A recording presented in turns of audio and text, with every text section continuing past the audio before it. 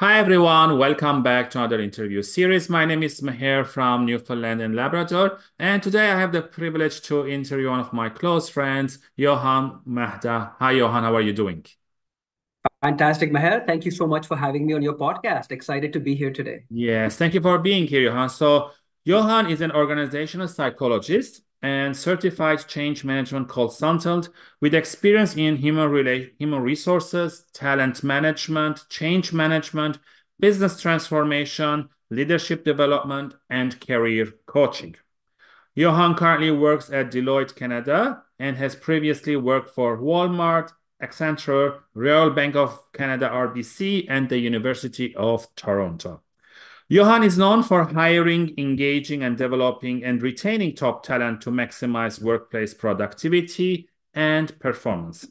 As a career coach, Johan helps professionals gain career clarity, stand out as top talent, accelerate their job search success, X interviews, and land their dream job faster. In the past 3 years, Johan has helped 300 plus professionals landing an amazing jobs at top global companies, including Amazon, Deloitte, EY, Loblaw, Marriott, PwC, RBC, TD Bank, Walmart, and many more. When he's not working, Johan can be found volunteering his time to support new immigrants settled into Canada, empowering young professionals to fulfill their dream careers, coaching leaders, and goofing around with his two daughters, 6 and 9 year olds young, and 1 year old son. So, how with your busy schedule and everything doing? Thank you for being here. So, my first question for you here, in terms of resumes, we've heard a lot of times customize your resume so that it passes ATS and customize each job individually so that you have more chances because once they pass ATS, a human being is reading that in 6 seconds and they will make a decision yes or no. So, in your expertise, what can job seekers, new immigrants coming that they don't understand the ATS or they've been doing it, but there's no results? So, what can they do? Yeah, that's a good first question, Meher. And I think before I answer the question, it's important for everyone to know the purpose of a resume. Hmm. So, a resume is not a chronological list of all of your life history, neither is it a brag sheet of every single accomplishment in your career. There's Hmm. only one purpose of a resume, and that is to get you an interview for the specific role that you're going after. And the key word here is specific role. Correct. So I would encourage job seekers to think about a resume as a 1 to 2 page marketing document that Hmm. includes your skills, your experiences, your accomplishments for a very specific role in a company. Hmm. So that being said, your resume needs to be targeted to one target role, and that best aligns with your skills and your experiences. Now, you rightly said that recruiters are very quick in terms of how they review and diagnose a resume when they look Yes. at it. So recruiters are hiring for multiple roles. So they receive, hundreds of resumes every single day. Hmm. They look at a resume typically for 6 to 10 seconds. Yes. And this is where first impressions really, really matter. So in those 6 to 10 seconds, this is what I recommend. First and foremost, making sure your resume is ATS friendly too. So it bypasses the ATS system and gets into the hands of a recruiter. Second, make sure it has a professional look and feel.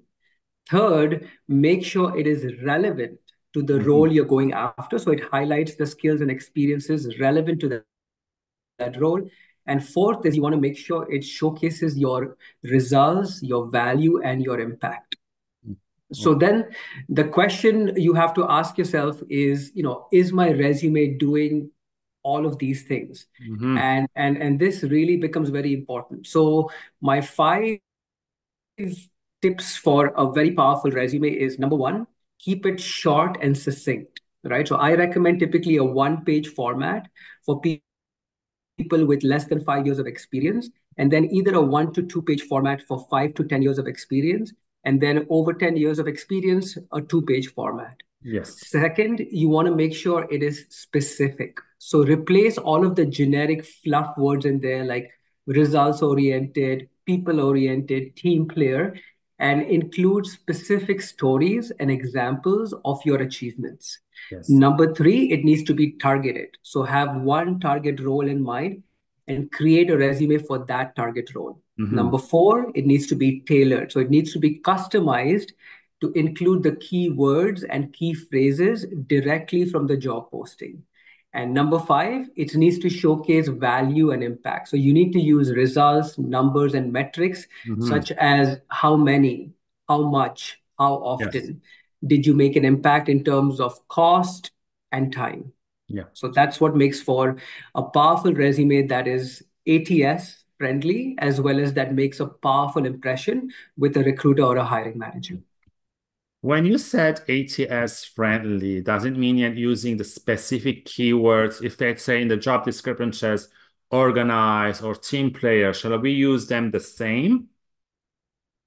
Yeah, so when I say ATS friendly, so ATS stands for Applicant Tracking System, Mm-hmm. and it is a system that is used by majority of the big companies in Yes. order for them to track all of the applications. So it's just a backend system. When people submit resumes, their resumes goes into this ATS system that then collects all of the resumes and passes it on to the recruiter. So few things to keep in mind in order to bypass this ATS system successfully.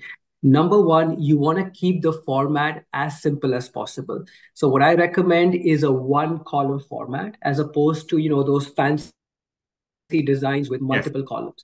I would also avoid any text boxes, Mm-hmm. any columns, and any images.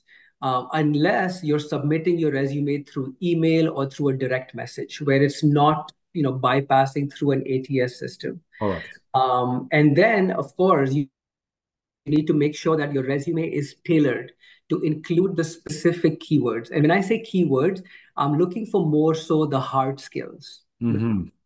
right? So, Yes. for example, for marketing, you're looking for things like search engine optimization, content marketing, marketing analytics, Yeah. marketing strategy, CRM, like Salesforce, right? Those are the keywords that definitely need to be included in the various sections of your resume to make it bypass the ATS as well. And then there's a lot of softwares out there. I think JobScan, you upload your resume, you upload the job description. Anything less than 80, it's not great, right? It has to be more than 80 so that you can submit, correct? Yeah, so you're right. There's a lot of softwares out there. So JobScan is an example. There is ResiMatch, there is Teal. And what they do is they basically compare your resume Mm-hmm. to the job posting to see how much of a match it is with specific skills. Now, the problem with some of these softwares is they look at hard skills as well as soft skills.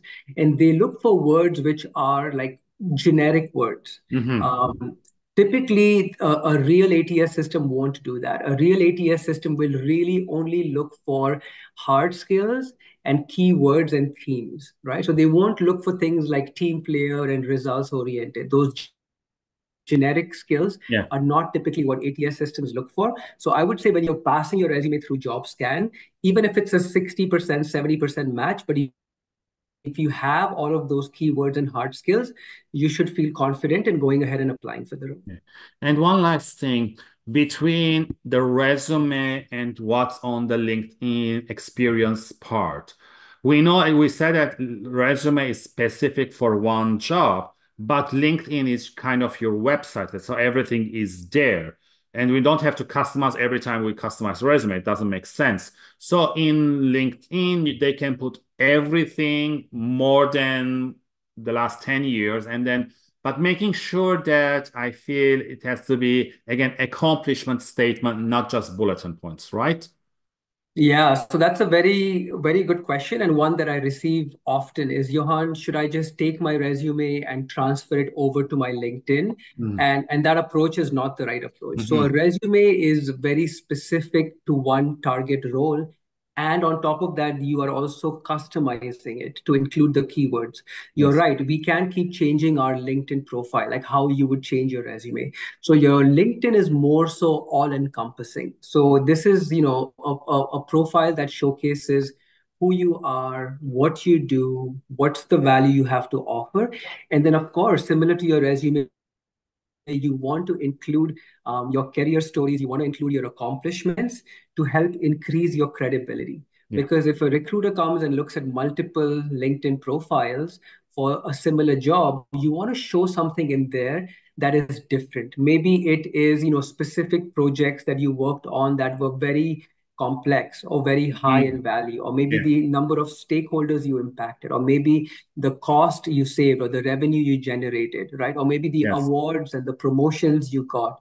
So, whatever that is, LinkedIn is an opportunity to showcase that. And there are many ways, in addition to just your accomplishments, where you can write content on LinkedIn, where you can publish materials on LinkedIn that Yes. further adds to your credibility and showcases your unique value. Thank you for that, Johan. Again, for the audience watching or listening for the first time, I'm going to ask Johan a couple of questions, and I'm going to post them on a daily basis, kind of a journey with us. You can like, share, comment all the videos. So tune in next time for another great question with Johan.